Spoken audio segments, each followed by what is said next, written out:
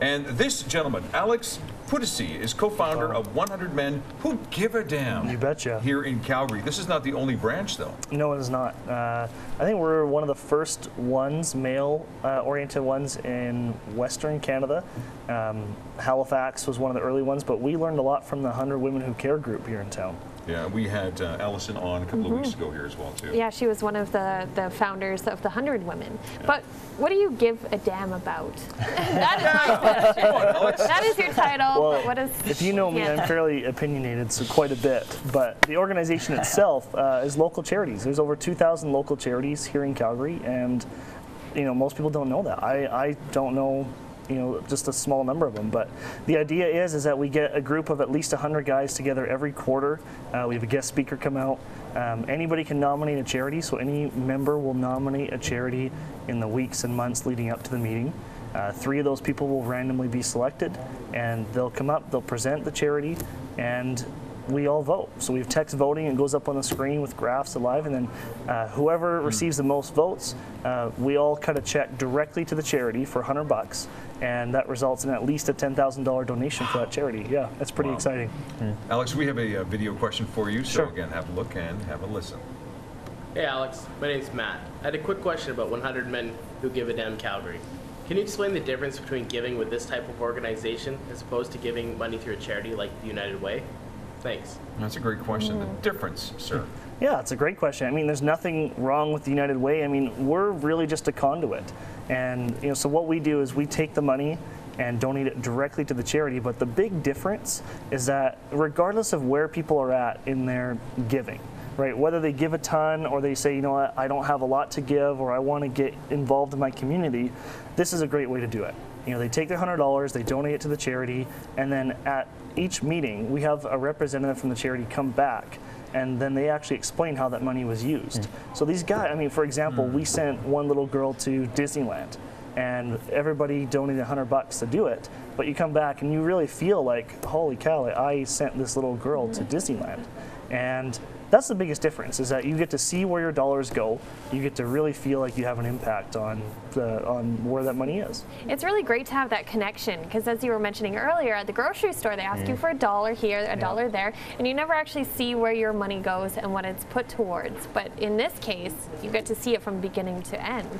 Yeah, exactly. And there's nothing wrong with those things, right? I give $1 or $5 or whatever it is every time somebody asks.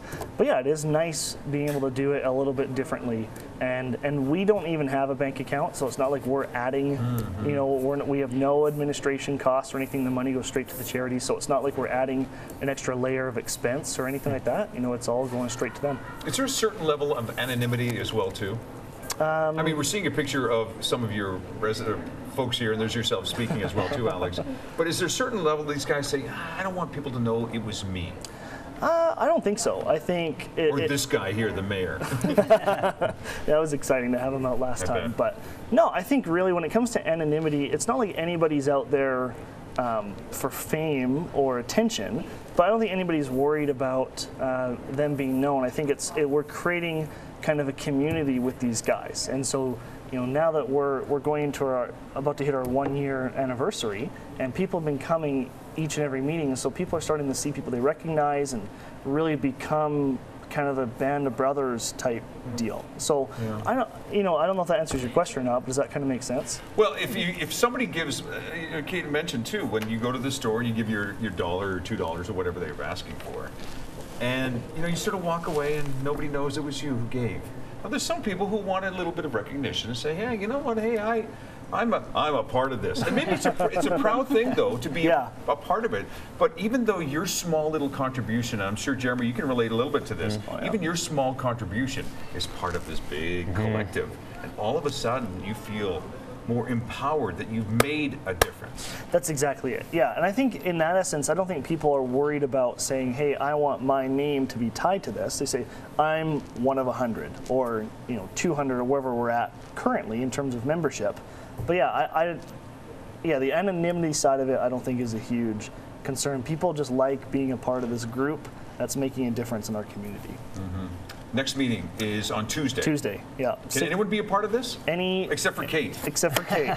Kate and Tricia can't. The rest of us are good, though. There's a women's club out there. There is a women's club. Our next meeting is Tuesday. Registration's at 6. It starts at 6:30. We have a great special guest, Suzanne West. She's a big oil and gas tycoon with a social conscience coming up to speak. Denton's has been a great sponsor of ours. There'll be food and drinks there. And yeah, I expect to see both you guys out on Tuesday. Do you screen people? Is there you're looking for certain criteria? For membership? Yeah. No, He's gotta have more hair than me. I mean, what's what kind of guy you're looking for? It's kind of an everyman's thing. I think it's a guy who wants to come in and make a difference and make a commitment. You know, you're going to come, you're going to show up every 4 months, you're going to cut your check for $100, and you're a part of something greater. I think that's the biggest thing.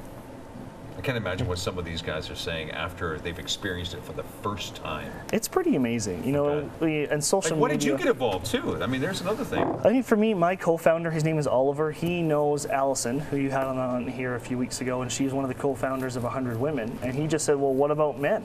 And we got together and said, "This is great. This is missing. It's something that we can do to give back," and we just ran with it. Congratulations on this fantastic, fantastic collective venture. Thanks. 100 Men Who Give a Damn, and a great title too. Alex Putici is a co-founder of 100 Men Who Give a Damn here in Calgary. And if you would like to get involved, you can just go to your website. Yeah, 100mencalgary.com.